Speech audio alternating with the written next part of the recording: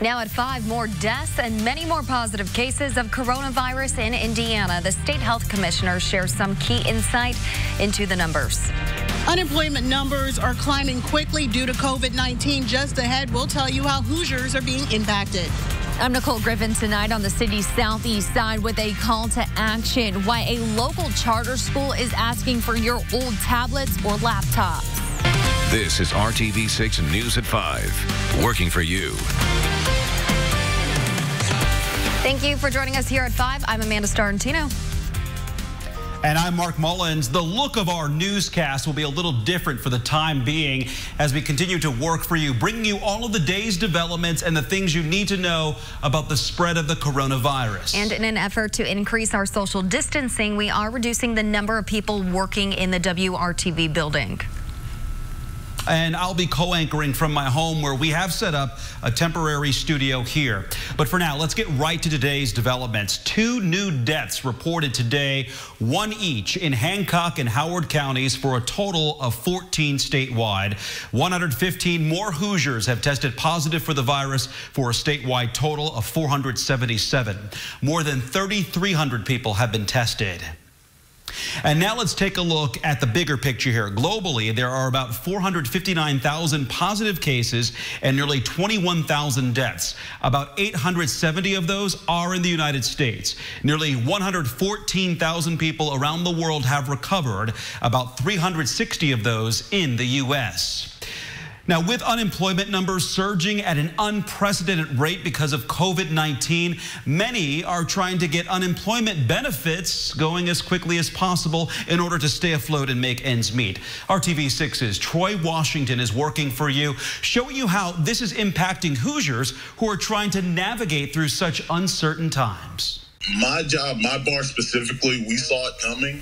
We actually closed our doors before the state mandated it. Chris Clark has worked in the service industry for 3 years. He says aside from the time a natural disaster made them stop working, he's always had a job. It's just one of those situations where you really see how big a population is, because I'm a part of a few bartending pages and service industry pages on Facebook and Instagram and things like that, and that's all that anybody's talking about. In the last few days, 20,000 Hoosiers have applied for unemployment. That number is expected to jump to 120,000 in the next month. That's according to experts on economy, and Clark thinks those numbers might not be far off, considering the talk he's been hearing in his circles. And it's not like it's affecting just a small portion of us. It's affecting everyone. Everyone's out of work. Everyone's trying to search for things. Governor Holcomb explained this same week last year, only 3,100 people had applied for unemployment. But this year, due to the layoffs because of the coronavirus, the number is now through the roof. I actually had filed for unemployment. It just so happened that I got hired at the job that I did the very next day. Not a common occurrence, I guess, for other people in that situation. Luckily for me, I was able to find some temp work at a grocery store here in town. Since Clark has been able to land what is considered an essential job for now, he's in the clear, but thousands haven't been so fortunate. Working for you in downtown, Troy Washington, RTV6. The Department of Workforce Development has closed its office downtown, and Work One is career services locations across the state. They are closed for now to encourage social distancing. The Work One locations in the Workforce Development Department is encouraging people to use the online resources part of its website for filing for unemployment. Tomorrow, we'll get the national unemployment data. All right, thank you, Mark. And Congress has reached a deal to help jumpstart the economy and bring some relief to businesses and workers. It could be passed and enacted within days. It would be the biggest economic stimulus package in modern American history and comes as President Trump is anxious to reopen parts of the economy. ABC's Alex Brochet has the latest from Washington. A deal reached in principle. Now anxious Americans await the votes. Struggling Americans are going to go to their mailboxes and find 4-figure checks to help with their bills. Why? Because the Senate stepped up. Senate Majority Leader Mitch McConnell making it clear the Senate would pass the $2 trillion COVID-19 emergency package today, turning eyes towards the House. The deal comes after 5 tense days of negotiations. It's providing over $800 billion in support for businesses, big and small. It will also allow companies to furlough workers so they can stay on as employees, so that when, God willing, this crisis abates, they can quickly resume work with their employer and businesses can reassemble. Potentially saving the job of 29-year-old Edith Musquiz, who was laid off. And this layoff completely changes our way of living. It's hard enough to get by on 2 incomes, but now to not be able to rely on my share is completely unsettling. The bill also includes a one-time payment of $1,200 directly to most American taxpayers, more than $172 billion in resources for those fighting this outbreak on the front lines, and $400 million to help states prepare for 2020 election challenges because of the virus. The stimulus package includes some strings, too. An oversight committee for big business bailouts, and a provision that businesses controlled by the president, vice president, members of Congress, and the cabinet aren't eligible to receive federal funds. With a deal reached, President Trump is also hoping to ease restrictions on social distancing that could allow some businesses to reopen by Easter. Our country wants to be open. Our people want it to be open, and they're raring to go. Something even his top experts have pushed back on. And many of those self-distancing restrictions were put in place by governors who believe they're working. We do need to reduce the spread of the infection because the evidence suggests that the density control measures may be working. Alex Perche, ABC News, Washington. The White House said everyone will soon be able to get a coronavirus test, but so far that is not happening in Indiana. RTV6 reporter Cameron Riddle joins us live from the State House, where he asks state officials how the state is handling testing here. Now, Cameron, we learned more about why those numbers are growing, even though not everyone is getting a test.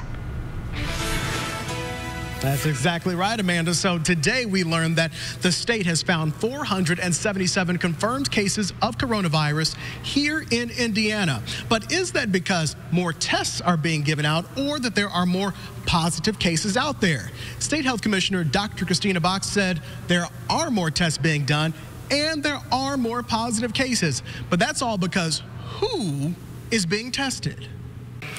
To give you an example of that increase, this time last week, 243 tests had been reported to ISDH. As of today, we reported 3,356. About 14% of those who are being tested are testing positive.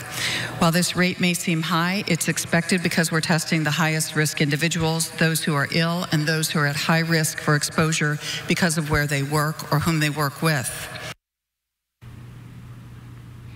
All right, so there you have it. The doctor saying the numbers are going up because of the population that is being tested. Now, Box did not indicate if that population of testing is going to change. However, she did announce that there was a new arrival of additional supplies for Hoosier healthcare workers.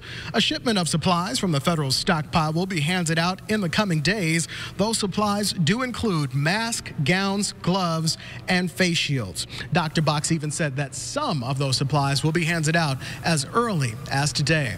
We're live at the State House tonight. I'm Cameron Riddle, RTV6. Good to hear that progress is being made, Cameron. Thank you. RTV6 is putting the focus on how communities are working together during the COVID-19 outbreak. Tonight, our Nicole Griffin is finding out how a local real estate company is helping hundreds of students who don't have access to their e-learning work. Around 900 students attend Victory College Prep here on the city's southeast side. The principal tells me 1/3 of those students don't have the tablets or laptops they need to get their e-learning work done. And tonight we're finding out that is not the only need. I know that this is really hard for educators across the city. I know that we're hurting because we want to see our kids and we want to make sure that we can make the rest of the school year as meaningful as possible. Chelsea Easter is the principal at Victory College Prep. The K-12 charter school has students from all across the city of Indianapolis. A lot of our kids are coming to us with academic deficits, and we work so hard to make sure we can close that gap for them. And this is really causing some challenges to that. Her biggest concern is students falling behind. Right now, they have a need for around 300 laptops or tablets for students to access their work. As long as it connects to the internet, that's the biggest need we have. But it's not the only need. Every Monday from 11 to 1, they pass out 5 meals for breakfast and 5 meals for lunch. But right now, they need donations to provide dinner as well. And we're just looking for any items that a 15-year-old with a microwave can make. Like, who doesn't have pasta and sauce at their house, right? Like that.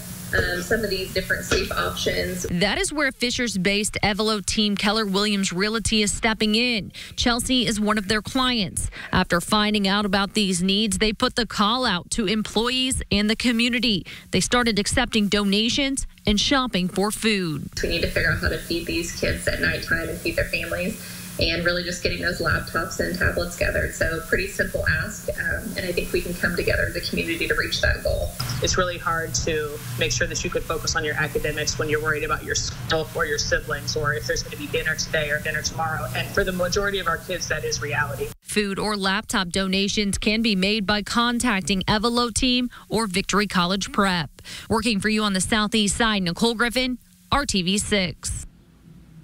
Nicole, thank you. If you want to help by dropping off food or laptops, you can contact them by you can contact the real estate company. The school's executive director will have the details on RTV6 News app.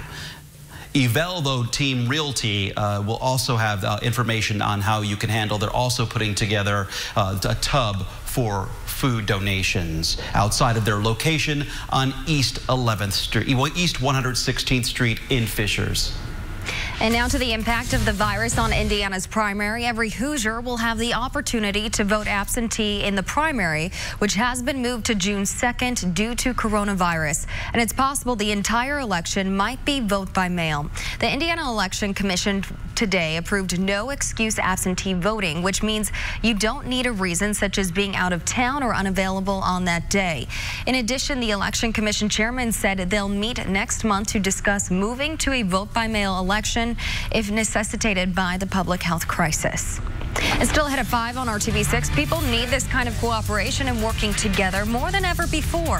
How pop-ups are filling heavy needs in the new age of distancing. Plus, amid the closures and shutdowns, RTV6 is finding hopeful stories of open doors. How one central Indiana business is still making an impact right now, coming up. And fog may have delayed our beautiful day, but we couldn't be denied. Man, is it nice out there. Temperatures around 60, the sunshine through the afternoon. We'll talk about the gradual changes ahead.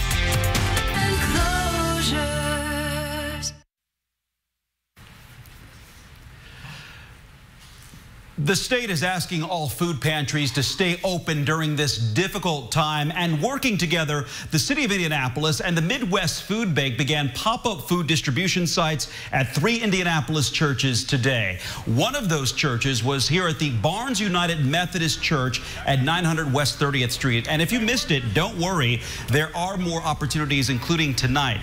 Families can just drive up to receive fresh produce and dairy items free of charge. Besides Barnes United Methodist, the other 2 sites this week are Hovey Street Church of Christ and Friendship Missionary Baptist Church. There's another giveaway at each site tonight from 6 to 8, and then again Friday from 1 to 3 and 6 to 8, and then on Saturday from 1 to 3 o'clock. The service industry and its workers are one of the groups taking a hit by the COVID-19 crisis. So here at RTV6, we are featuring local establishments that are open to serve you. And in today's We're Open Indy profile, RTV6's Lauren Casey takes us to a family-owned restaurant in Franklin doing double duty, open for carryout and offering free meals to more than 100 people in need every day.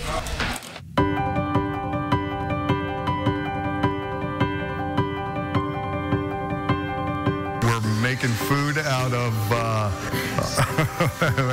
anything, all these contributions from other folks too. It's 5 o'clock in downtown Franklin, and south of the courthouse, Main Street is quiet. But inside Richard's Brick Oven Pizza, tonight we've got a pasta dish with lots of veggies and chicken. The centerpiece brick oven is ablaze, and a few busy hands prepare to feed hundreds. Everybody's in the same boat here, and we have the ability, so we want to fill the need.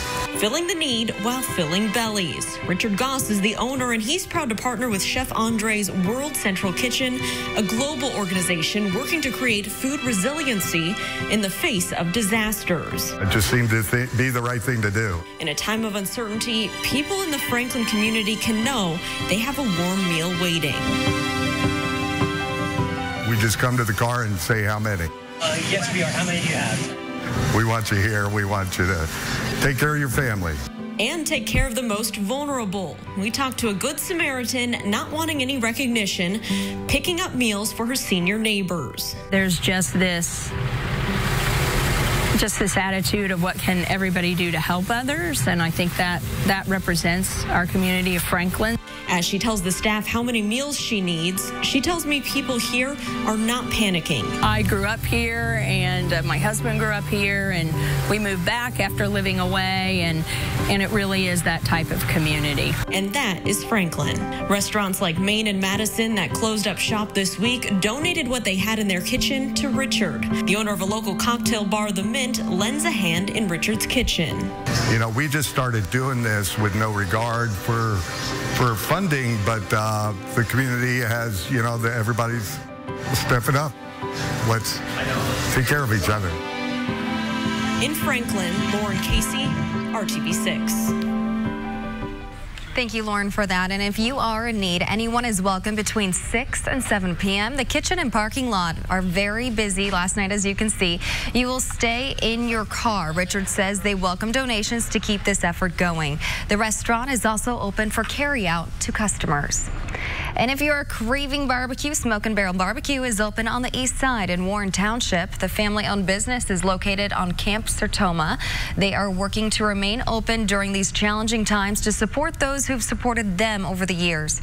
Smoke and Barrel is available for delivery through Market Wagon, DoorDash, and Uber Eats. They also have no contact pickup at their restaurant at 2316 South German Church Road. You can read more about Smoke and Barrel Barbecue and a long list of Indy area restaurants that are open for service on our website. Find the link on our homepage at theindychannel.com. It is also on your RTV6 app. And coming up at 6, Brad Brown shows us the eateries at Indy City Market ready to serve you. Now to your Storm Team 6 forecast, and we certainly got off to a foggy start today. These pictures from Broad Ripple are similar to those all around Indiana this morning, but as promised, once it burned off, the sun came out and the temperatures warmed up quickly. Definitely the best day of the week so far. But Kevin is now tracking some changes in the forecast for us. Hey, Kevin. And Mark, the changes are gradual, so we've got a great evening, and that is a nice tee shot. Look, he's confident, he's feeling good, and what a great day for golf. And we'll tee up the changes coming our way. I think the fact that it wasn't very windy today and the winds are light and the sunshine that came out makes 60 degrees feel even better. We're at 60 now, sunset at 8:03, so you've still got plenty of time here before the sun sets. Evidence of spring, check that out. Very colorful across central Indiana, and that will continue to warm up. And I think we'll see the greens turn greener and a lot of yellows and the flowers and everything start to really change here in the next few days. Notice the chance for rain is somewhat significant the next few days, but the difference, it's not going to be an all-day rain. We'll wait most of tomorrow before our rain chances go up tomorrow night, have some dry weather Friday as well, and then a round of showers and thunderstorms on Saturday. You will be able to enjoy some of these milder temperatures. Temperatures peak on Saturday ahead of a cold front, and that may well be the period too where we see the stronger shower and thunderstorm chances. Some of those may be on the strong to severe side. 59 in Zionsville, Edinburgh also at 59, 60 the temperature in Greenwood. As you look statewide from 53 degrees, that's the cool spot in northeast Indiana, to 62, the warmest I can find at a glance. Down in Bloomington, say hello to Phoebe. She's on her back legs, ready to go for a walk. Today was a good day for it. Oh, it's a great day to get out, take a walk, and you can do that. In our distancing, you just stay away from everybody else. Keep your distance and don't follow too closely as you're walking your dogs. Temperatures down to 50 at 11 o'clock tonight. As we mentioned, tomorrow, most of tomorrow dry. It's late in the day and tomorrow night that our rain chances will go up. Temperatures still back into the mid-60s with that late day rain threat showing up, and temperatures will stay very mild overnight. Temperatures low 60s from north to south, we see a 5 or 6 degree temperature jump. Temperatures around the metro area tomorrow at 67, almost 70 degrees to the south. Temperatures will be that warm on Saturday. During the day tomorrow, lots of cloud cover and the chance for showers increasing as we go to the evening hours. 7-day forecast as you look ahead. Showers, thunderstorms Friday, Saturday at 71. When we cool off, the rain chance diminishes. Should dry out Sunday and 56 degrees. We'll be back with more news right after this. 2020 Nissan Altima. Leaving your homes to pick up needed groceries, medicine, or food, they're not prohibited in the governor's stay-at-home order. Something you need to know, though, if you're headed to a Meijer store, effective immediately, they are asking you not to bring in reusable bags unless you're using the shop and scan service. This is for the safety of the employees. This is a temporary request for the time being.